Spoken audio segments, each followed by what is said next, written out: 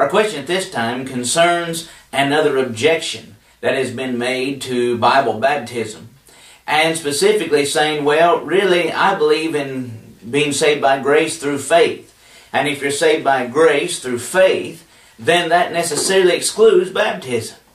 And that is a common thing that is heard by many people. They'll try to say, well, the Bible speaks about being saved by grace through faith, and since it didn't say grace, faith, baptism, well, then I guess then baptism is not necessary.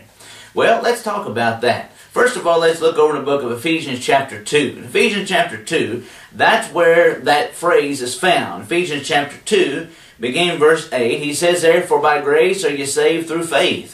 And that not of yourselves, it is the gift of God, not of works, lest any man should boast.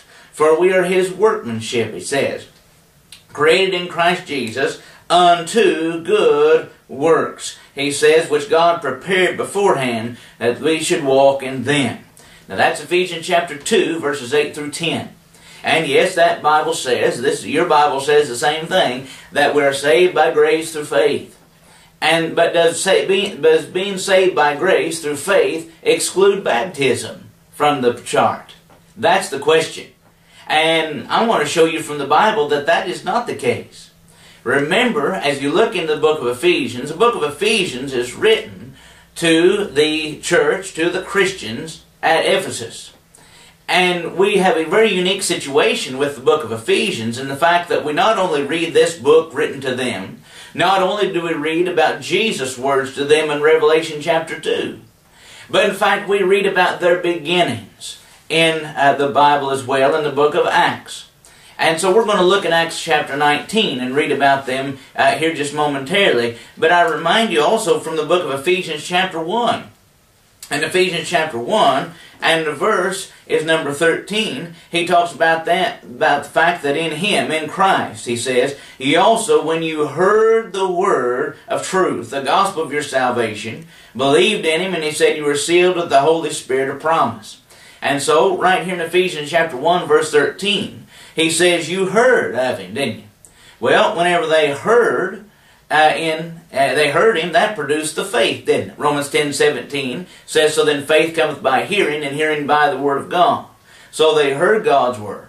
They believed on him. And that's also said in Ephesians chapter 2, by grace you're saved through faith. There is faith. So they heard God's word. It produced that faith. But was it faith alone or faith only? Well, let's go to in Acts chapter 19. Acts chapter 19 tells us about the conversion of these first people at Ephesus, these first Christians. And the Bible says that Paul had gone into that city. And he was preaching the truth. Again, Ephesians 1 verse 13, in whom you heard, And so they're hearing about Christ, and he begins to speak to them about the Holy Spirit. And did you receive the Holy Spirit? And they said, we don't even know what a Holy Spirit is.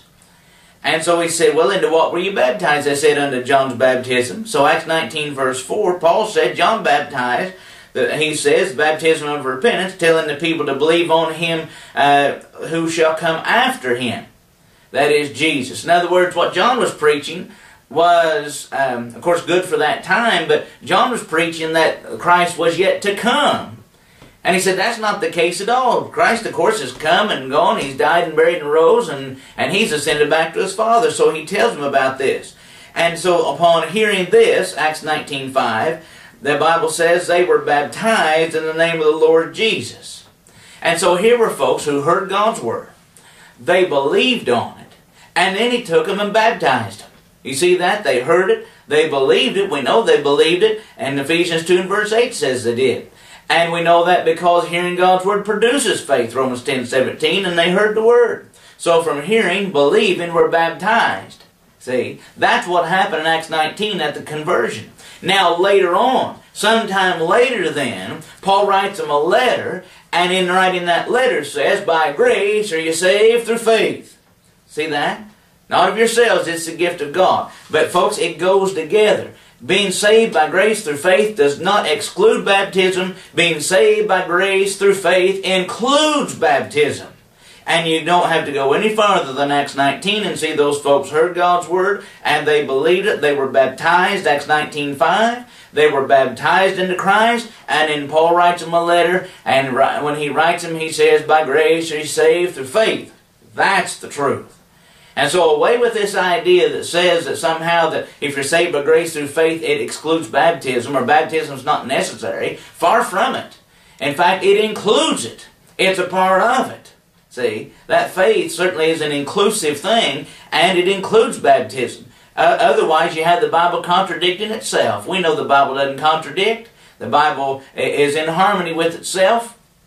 And so, when we read about the things that the Ephesians did, then through that hearing God's Word, and they believed it, Ephesians 1:13, and they obeyed it, they were baptized, and then Paul could write them a letter saying, by grace you're saved through faith.